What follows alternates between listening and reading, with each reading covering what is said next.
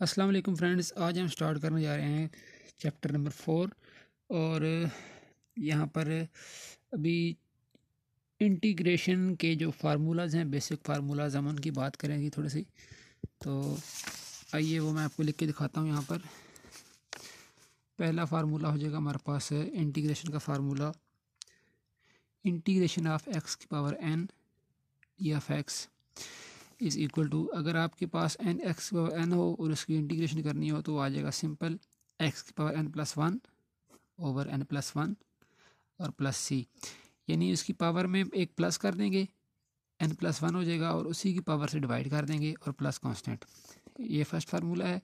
ये अब आप क्वेश्चन में अप्लाई करेंगे आपको तब इसकी सही से समझ आएगी। इसके अलावा जब हमारे पास इंटीग्रेशन ऑफ साइन की एक्स डी ऑफ एक्स, तो ये आपके पास हो जाएगा माइनस कॉस के एक्स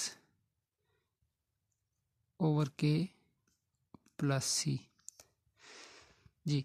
तो ये देखें, आपके पास अगर डेरिवेशन की बात करें तो कॉस का डेरिवेशन होता है हमारे पास माइनस साइन, ठीक है।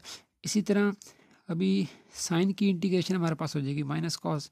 तो आपको पता है जब भी साइन किसी फंक्शन की किसी ट्रिग्नोमेट्रिक फंक्शन की अब हम इंटीग्रेशन करते हैं या डेरिवेशन करते हैं, तो इंटीग्रेशन में जब हम इसकी इंटीग्रेशन करते हैं तो उसके एंगल के साथ जो भी उसका एंगल होता है उसके डेरिवेटिव से हम इसको दोबारा डिवाइड भी करते हैं। तो यहाँ जब हमने इसको इंटीग्रेट किया तो आ गया माइनस कॉस के एक्स। तो इसका एंगल था के एक्स, हमने इसके एंगल का दोबारा डेरिवेटिव लिया के एक्स का। तो के एक्स का डेरिवेटिव जब हमने लिया विद रिस्पेक्ट टू एक्स तो आ गया के, तो उसके एंगल से हमने इसको कर दिया डिवाइड।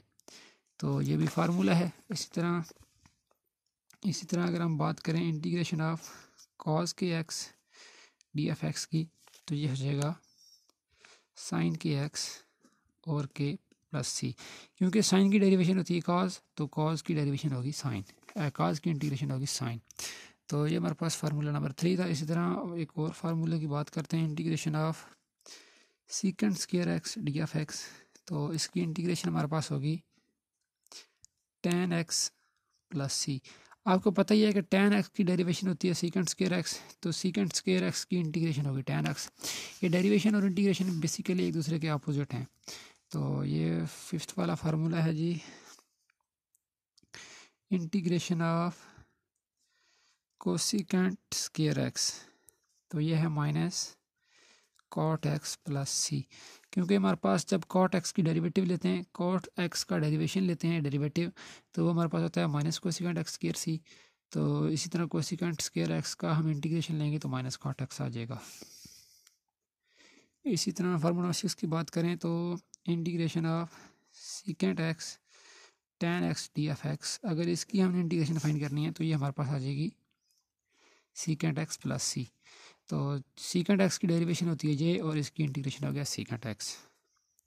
ये यहाँ पर मैं आपको कंप्लीट फार्मूलाज नहीं करा रहा, ये कुछ फार्मूले करा रहा हूँ और कुछ साथ साथ क्वेश्चन के साथ साथ आपको बताता चलूँगा। इसी तरह अगर हमारे पास इंटीग्रेशन एफ आ जाती है कोसिकेंट एक्स और cot x D F x, तो ये हमारे पास हो जाएगा माइनस कोसिकेंट एक्स प्लस सी।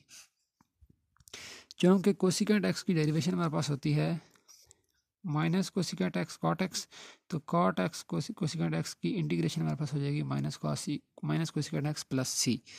तो फ्रेंड्स, ये हमने तकरीबन 6 से 7 फार्मूले किए हैं जो कि इसके बेसिक फार्मूले हैं, और ये इसको हम कह सकते हैं कि ट्रिग्नोमेट्रिक फंक्शंस के फार्मूलाज हैं।